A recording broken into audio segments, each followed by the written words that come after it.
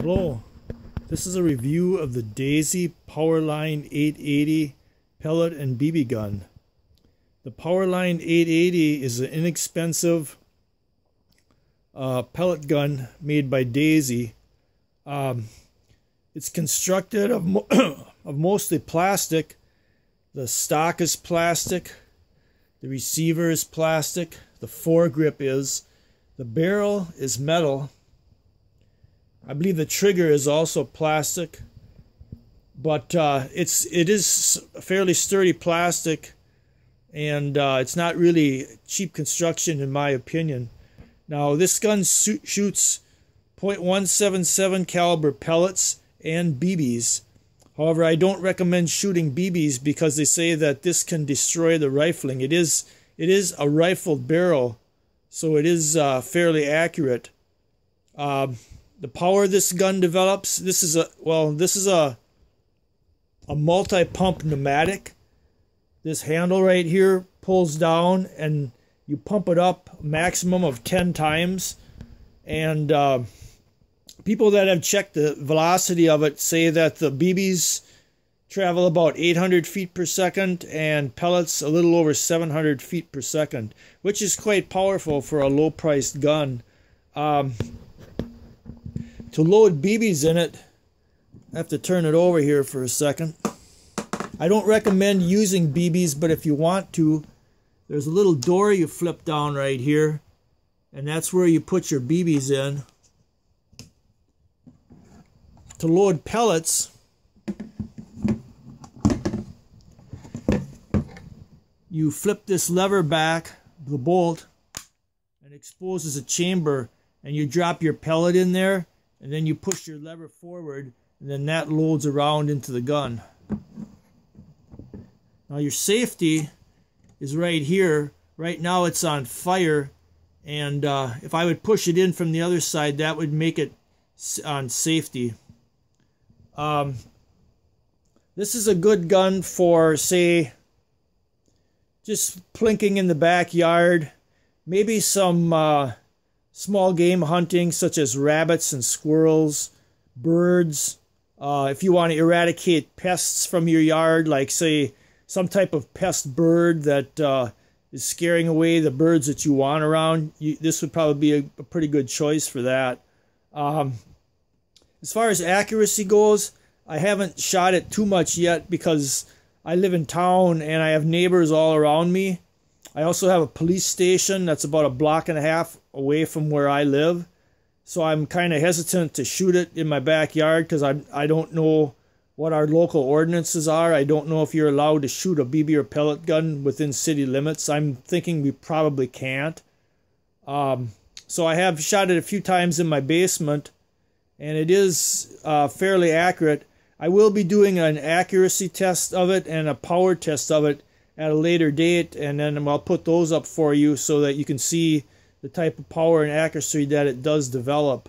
Being is that it's so heavily constructed of plastic, it is quite light. It weighs only just a little over 3 pounds.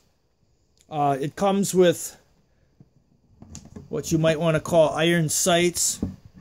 This is your rear sight here, and this is adjustable for windage and vertically. And your front sight is actually fiber optic. It's kind of hard to see on camera, I think, but the fiber optic makes it kind of easy to see even in the lower light conditions, so that's kind of cool. It does have the dovetail rail on top, so you could mount a scope on here. In fact, some versions of this gun come with a cheap Daisy scope. I chose to get the version without a scope because I have some of my own scopes that I may try on here. I actually have a high power scope that I might put on just for the fun of it and just to see what kind of accuracy I can get at a longer distance with it. Now, I'm not a hunter, but on YouTube there's several videos of people talking about how they can use this to take out rabbits, squirrels, birds, etc. Some people claim they could take out like a squirrel at 30 yards or something like that. And seeing as how it does develop quite a bit of power, I'm thinking that it would be possible to do this, particularly if you give them a headshot. It's also probably a good gun to use in if it would be like a survival situation, like if the zombie apocalypse happens and you have to live in the wilderness and you have to hunt game to survive. You would be able to take rabbits and squirrels and birds with this gun. I think it's powerful and accurate enough to do that. Now, the pros and cons of the gun. The pros are, for me, the low price, the fairly good accuracy, the fairly high power, and pretty much what I consider to be pretty good construction for the price. The cons are, I don't really like the way the fake wood stock looks, the fake brown color. I intend on maybe painting mine. I'm thinking about painting it camouflage, like maybe like a snow camo with black and white and maybe some olive drab thrown in. I think that would look kind of cool. If I do that, I'll show the results. I'll make a video of it if it turns out. The other con is that it's a little bit difficult to load, especially with pellets, because you have to get your pellet in this little chamber here, and there's not a lot of room to maneuver your fingers around to get them in there. So if you got some big ass fat fingers, you may have some difficulty dropping a pellet in. Some people have actually used tweezers to drop the pellets in, which I suppose that would work, but you'd have to have some tweezers handy.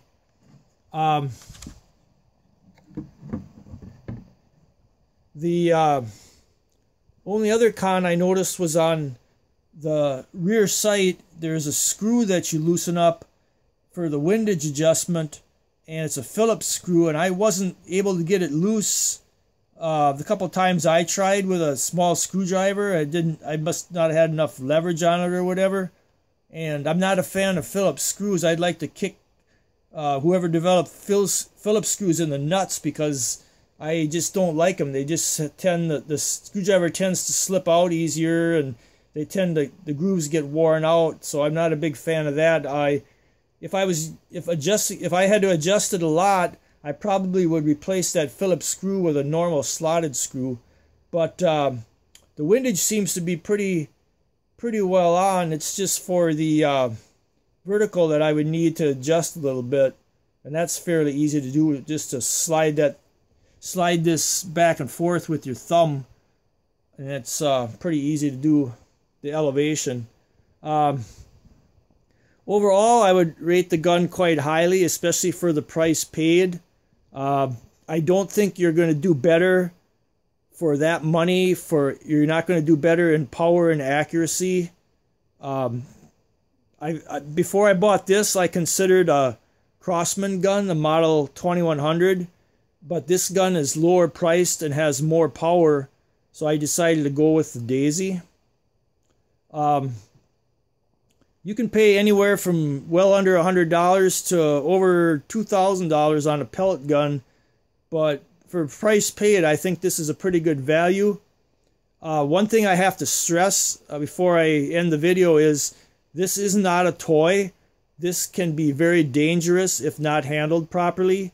There's at least 2 kids that were killed by guns similar to this.